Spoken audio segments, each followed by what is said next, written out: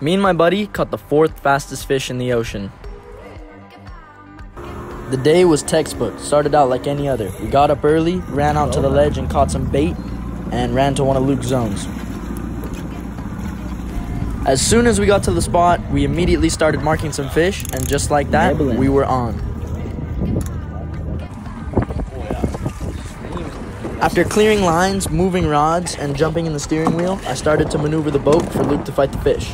After multiple burning runs, the fish was at the side of the boat and ready for me to gaff. Get this ready.